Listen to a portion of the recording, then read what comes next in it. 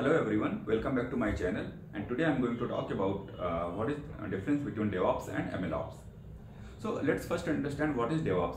So DevOps is nothing but the set of practices, or I would say the main goal of DevOps to decrease the development life cycle. How it does these things?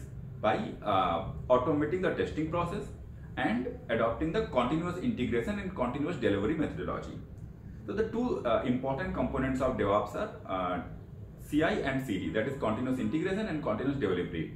And if I talk about like the from end-to-end point of view, so we have code versioning, then automatic testing, then it comes CI, then it comes CD. So these are the four main components of DevOps. Now let's see what is MLOps, then we compare one by one each of the component. So now what is MLOps? MLOps is the set of practice whose aim is to deploy and maintain machine learning models in production efficiently and reliably.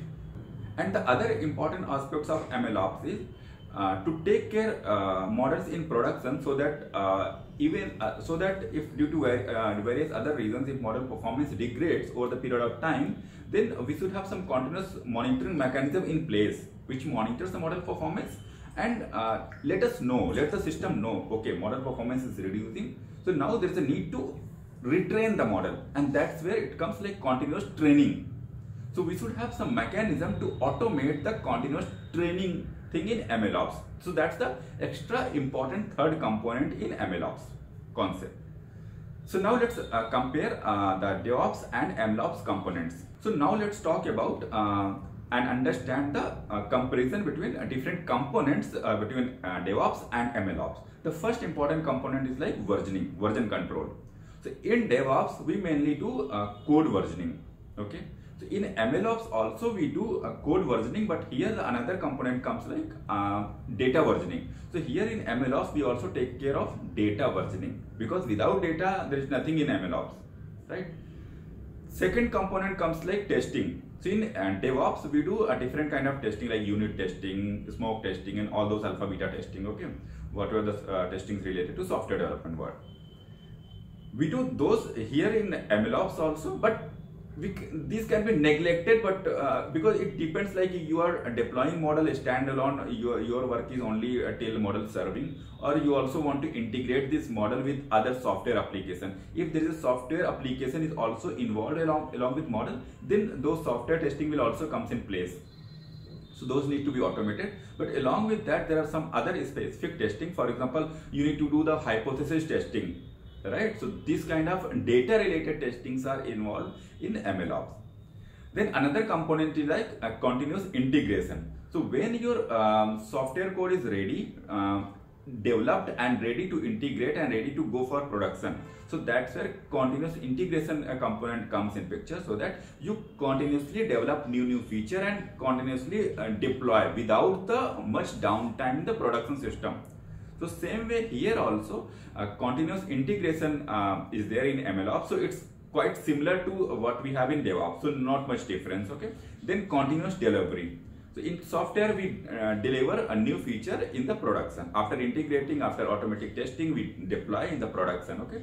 So that old code is replaced with the new code, or if it is a new feature, so retaining the old code, on top of that you just integrate the new feature and deploy the system. In MLOps, this is also same, okay? But from here the major difference start between MLOps and DevOps. So what happens in DevOps? See, you build some new feature, you build a complete end-to-end application.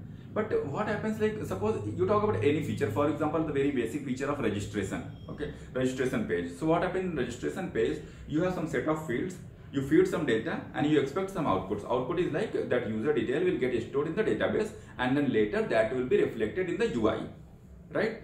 That's the only thing. And similar behavior could be of any form, any page within the application. But in MLOps, what happens? The MLOps is mainly related with our data and model.